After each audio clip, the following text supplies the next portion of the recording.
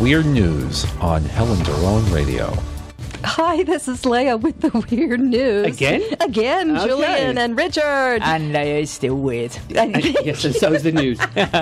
An Essex woman whose hen laid a perfectly round egg is selling it on eBay to raise money for charity. The hen or the egg? That's a good question. Bidding has so far reached almost £250 Wow.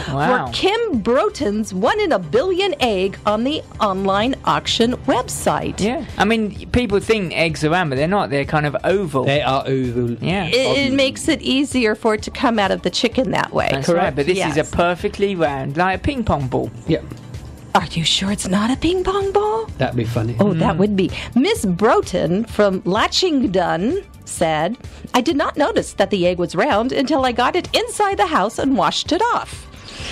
It's not a pretty picture. I'm sorry. I'm just visualizing this. Stop visualizing. Oh, okay. It's absolutely amazing. I have never seen anything quite like it. It really is perfectly round. The eggs tend to get bigger as the hens get older, but I've not had anything like this before.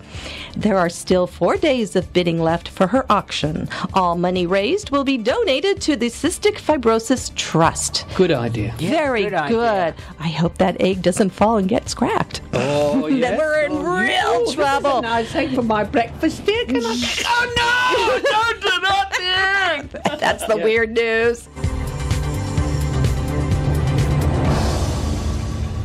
Helen Doron, English Radio Worldwide.